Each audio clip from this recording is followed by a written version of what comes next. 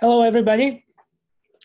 I hope you had a good break and we are ready to continue the afternoon sessions with the next one having 3 talks that are going to be chaired by Emmott, who is a tenure-track fellow at Liverpool University. He was a postdoctoral fellow for a couple of years in my lab. He came with proteomics experience, and he came with passion for single-cell proteomics experience. So Ed, without saying anything further, I would let you take on the session and chair it. Thank you, Nikolai. So I'm assuming that the audience knows who Nikolai is at this point, but I'll give a brief introduction anyway. So Nikolai is an assistant professor at Northeastern University, and his lab is interested in post-transcriptional regulation of gene expression.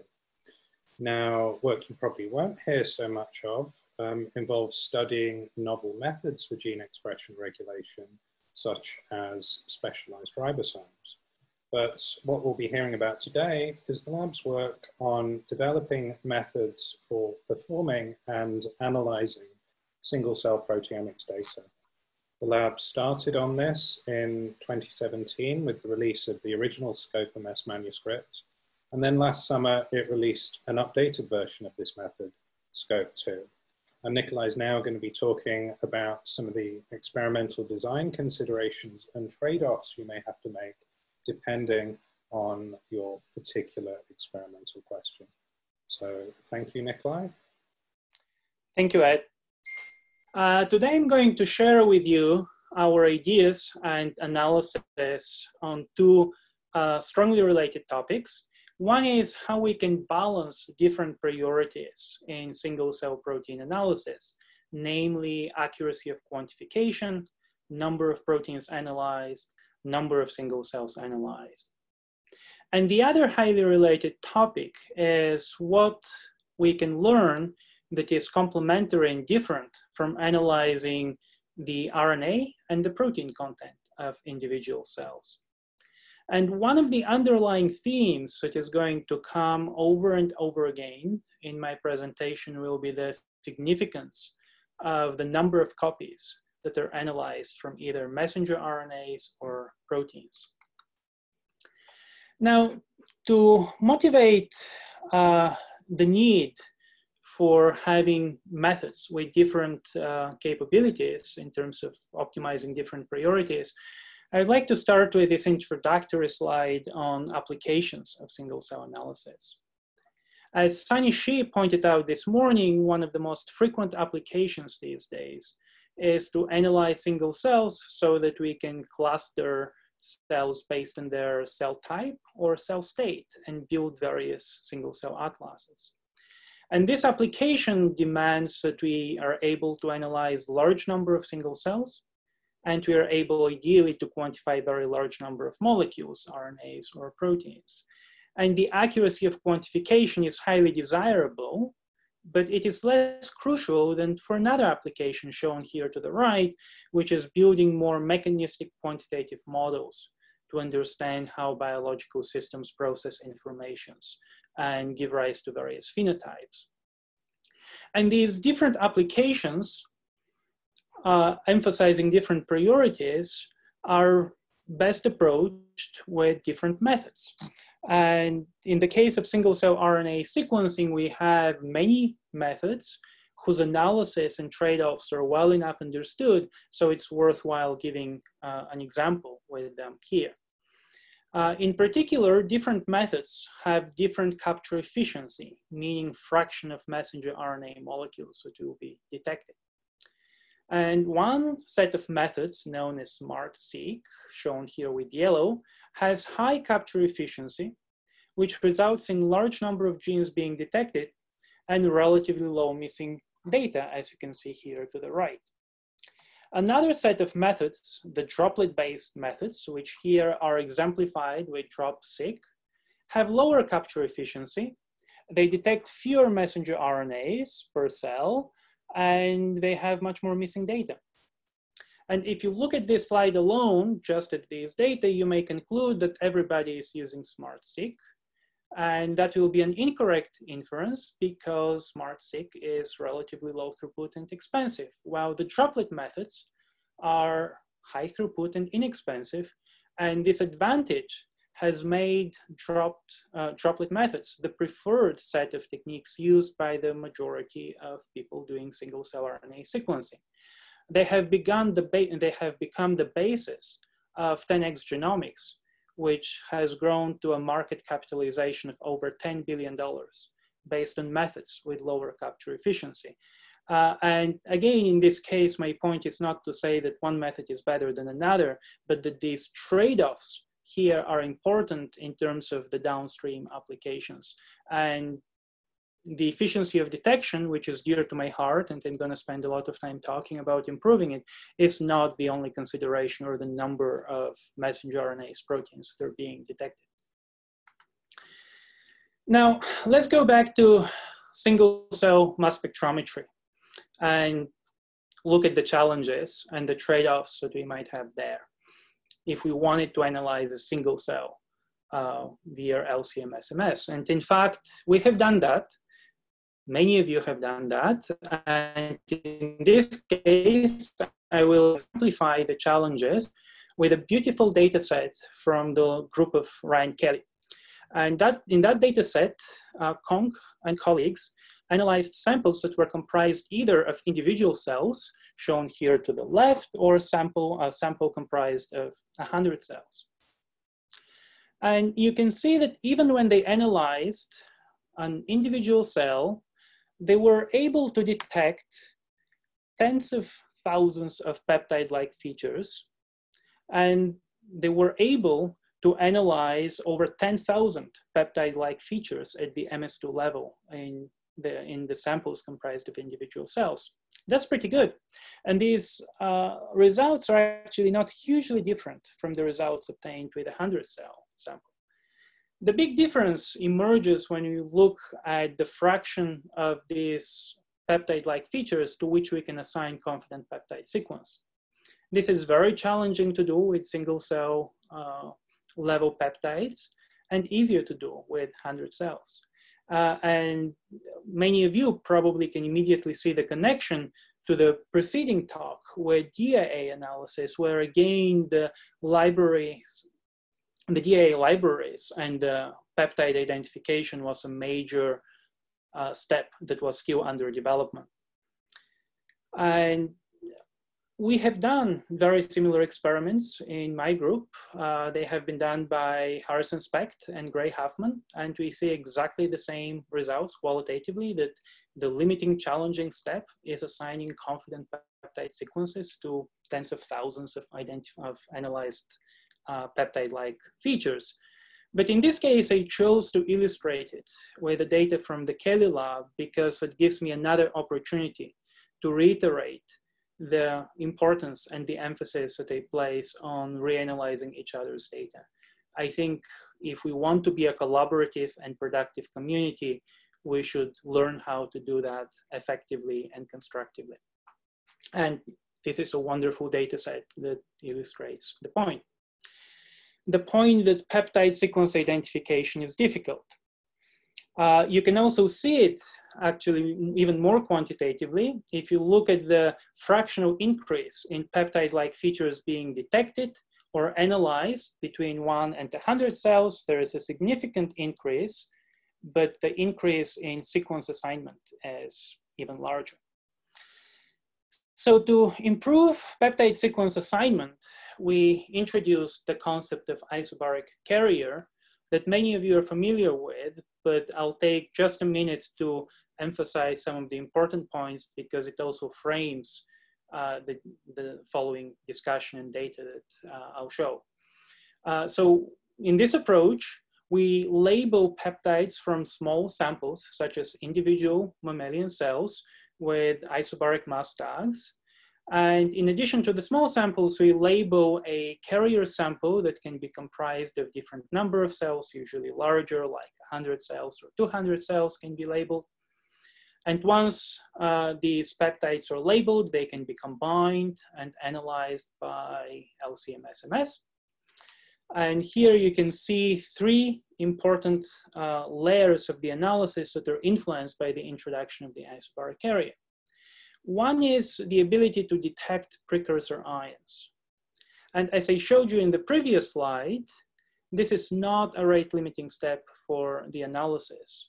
While precursor identification is enhanced, that is not necessary, because even without isobaric carrier, we can already detect tens of thousands of peptide-like features and analyze a very large number of them.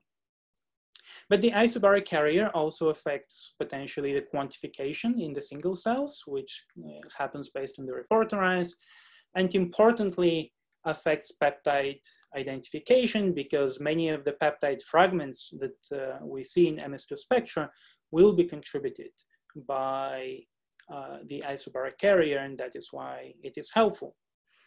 But there can be a trade-off between those two steps of number of peptides identified and those quantified. And the importance of this trade-off has become increasingly apparent as the idea has been enthusiastically taken up by the community and applied in many different labs throughout the world. And this trade-off is the focus of the next few slides that I would like to share with you. Now, first, let's consider theoretically what that trade-off is. As we start increasing the number of cells in the isobaric carrier, we are going to increasingly deliver larger and larger number of peptide fragments to the MS2 analysis, and therefore we are going to identify the peptide sequence with higher and higher probability, higher and higher confidence. At some point, around here in this theoretical example, we begin to reach the capacity of the mass analyzer that we have set. In this case, that's not a hard limit, but something that we set as a parameter. And then we begin to accumulate ions for less and less time that is required to reach that limit. And you can begin to see this decrease in ion accumulation times. And because ions are accumulated for shorter and shorter period, we see less and less signal from the single cell peptides or from the small sample peptides.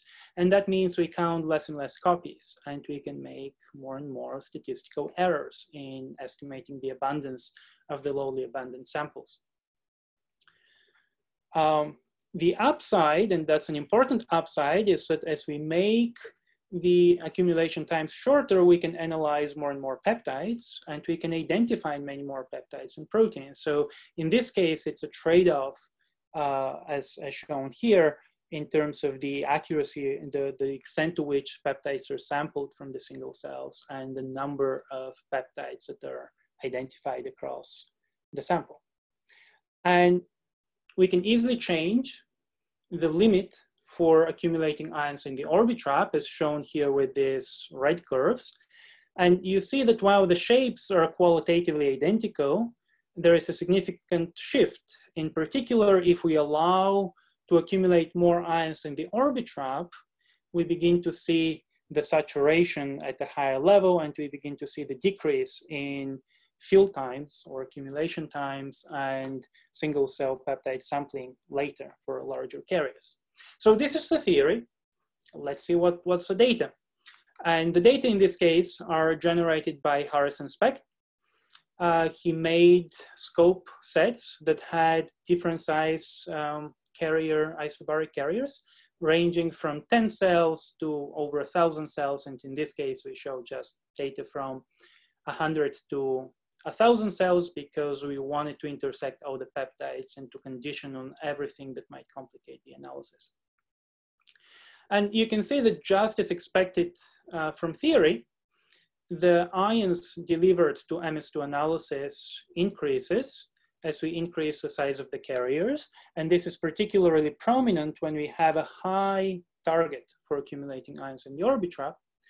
And this increase in the peptide fragment ions results in more and more confident peptide identifications.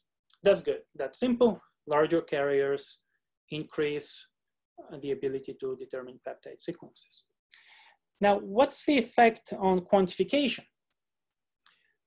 You can see that with the blue data series here, where we have artificially limited the target number of ions that we accumulate in the orbit trap, as accumulation times decrease, the signal derived from the single cells also decreases.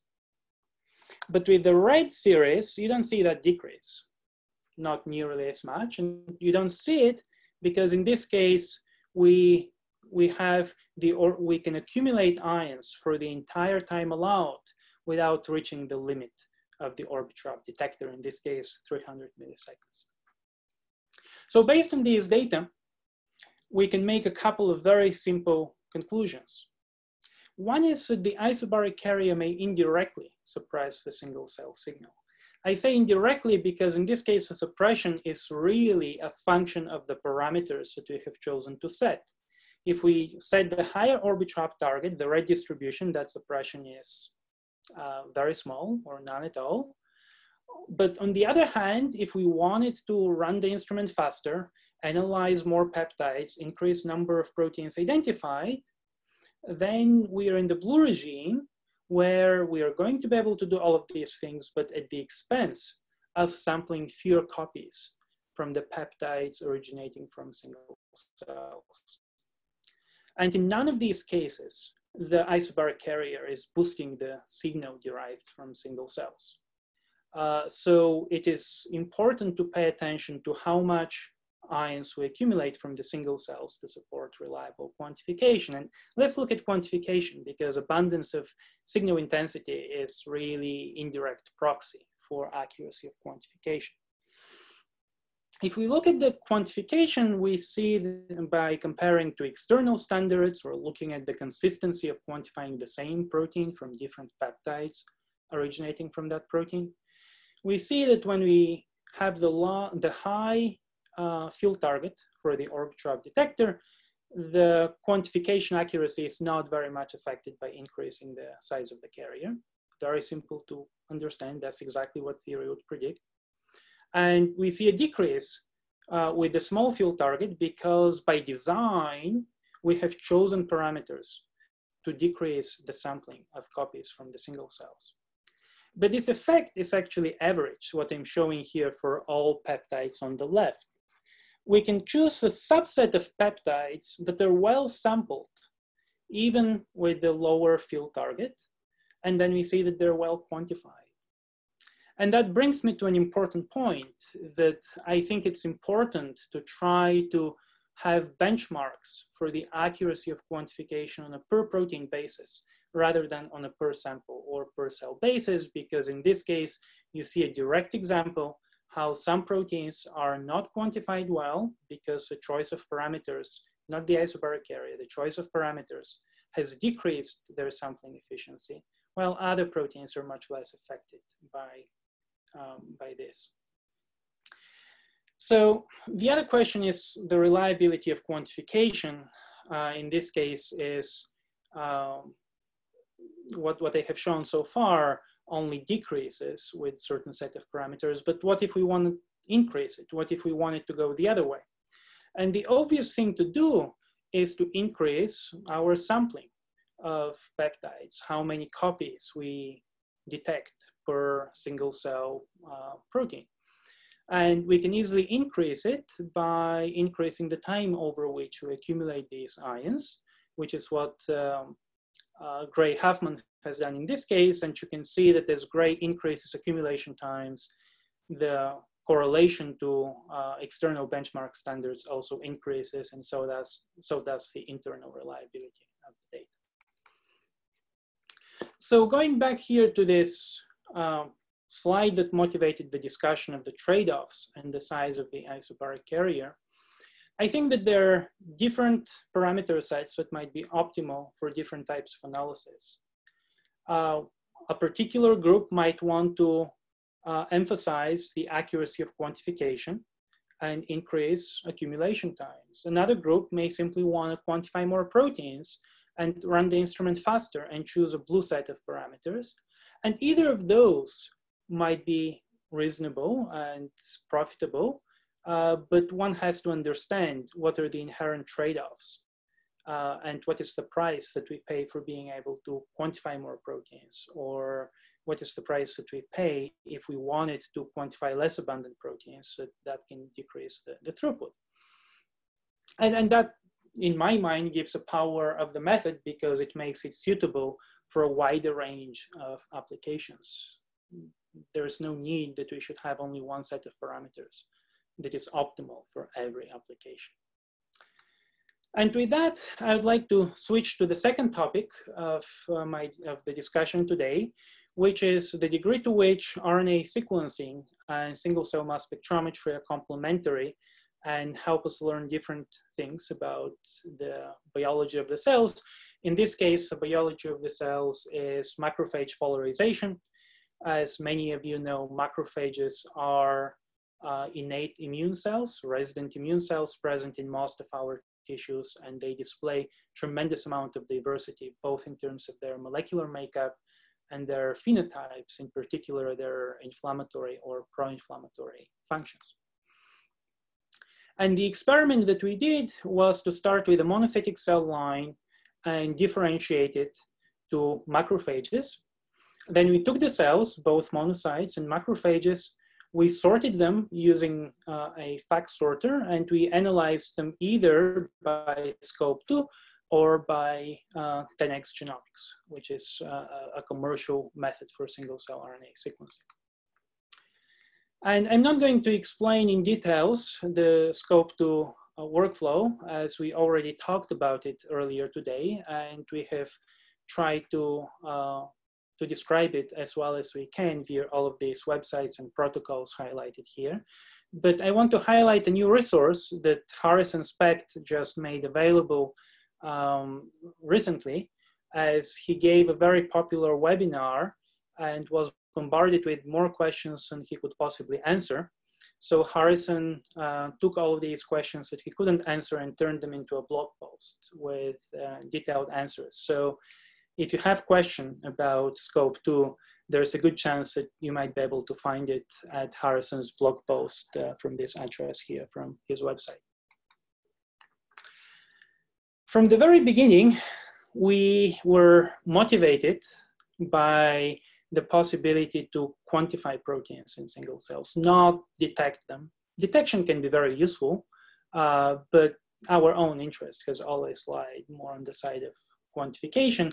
And in particular, Harrison and I speculated early on in a JPR perspective that because proteins are so much more abundant than messenger RNAs, we should be able to sample a larger number of copies per protein than we can sample per messenger RNA, and therefore achieve more accurate quantification than what is possible with single-cell RNA sequencing. But we didn't know how to evaluate this hypothesis because we didn't know how to count the number of ions in the orbitraps. And then we thought a lot and asked around, and to our rescue came Alexander Makarov, who told me, oh, it's actually very easy to do that. I've done it many times and I feel quite confident I can tell you how to do it. So with his help, we converted our mass spec data into copy numbers detected per peptide and per protein. And we overlaid the distributions of copy number detected for a set of genes that were analyzed both at the protein and at the RNA level. And as you can see here, in the case of single-cell RNA sequencing, for a vast number of genes, we detected relatively few copies, and that corresponds with a large sampling error that is well characterized in the community of single-cell RNA sequencing and one of the main bottlenecks to generating more quantitative data. While in the case of scope 2, we were able to sample larger number of copies, about 20-fold larger on average, and that results in less counting error due simply to the statistical sampling. Now, what else can we learn by looking at the two data sets together? From the very beginning, it was clear that there will be some genes that change in a similar way between monocytes and macrophages at the RNA and protein level, and some that will change in a different way. So we conducted a correlation vector analysis that allowed us to identify this subset of genes. Essentially, we computed the correlation matrices of all pairwise correlations between all proteins and all RNAs. And for each gene, we computed the correlation between the corresponding correlation vectors. And this gives us a fairly broad distribution here that has one mode corresponding to genes with very similar correlation vectors, and another set of genes that have different correlation vectors between RNA and protein. And within each cluster, these genes show very, very highly coherent behavior. And indeed, when we visualize this set of genes shown here to the right, we see that indeed there are over 1,000 genes whose changes at the RNA and protein level is qualitatively similar. Quantitatively, it's obviously not exactly the same. And there is a set of hundreds of genes that show the exact opposite changes between monocytes and macrophages. And you can ask, what are these genes that change in a different way? Here is one snapshot, one superficial depiction of what they are. They tend to be involved in GTPase activation of various signaling pathways and other immune-related functions. The other type of analysis that we did in collaboration with Peter Kharchenko is to jointly project the RNA and the protein datasets into the same reduced dimensionality space. This analysis is frequently done with single-cell RNA sequencing data. And we used an approach, CONUS, that has been developed for such single-cell RNA sequencing datasets, but we modified to also work with our SCOPE2 data. And the first thing that you can see here with the cells analyzed by RNA sequencing in gray is that they form a broader spread compared to the cells analyzed with SCOPE2.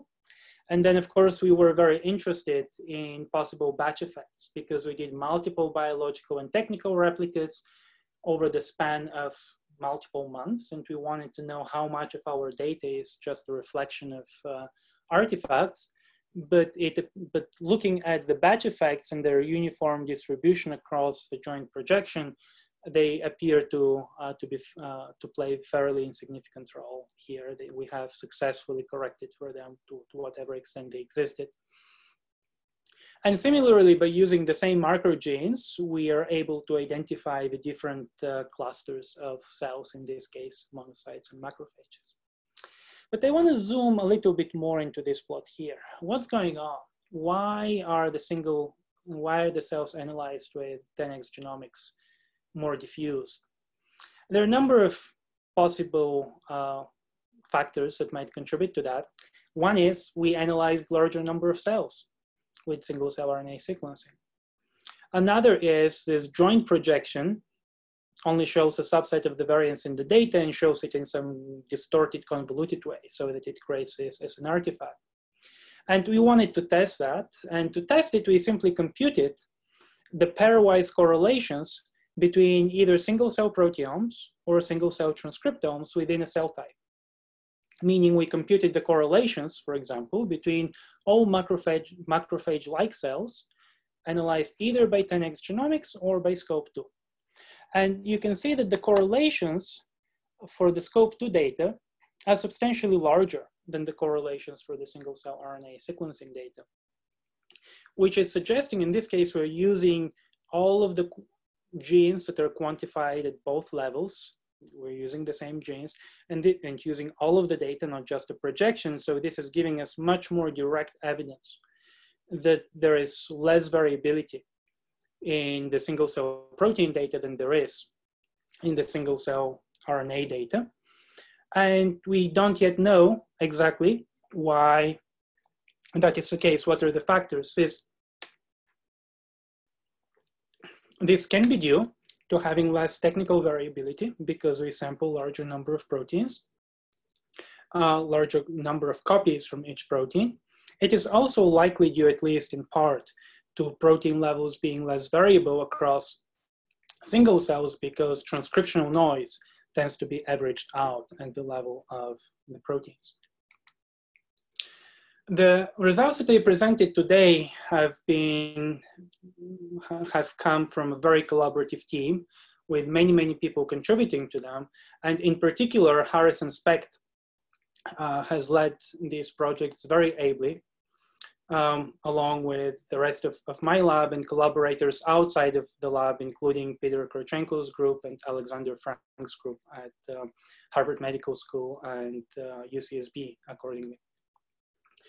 All of this work has been made possible by generous support by the NIH Directors Award, as well as support from Sanofi and Merck.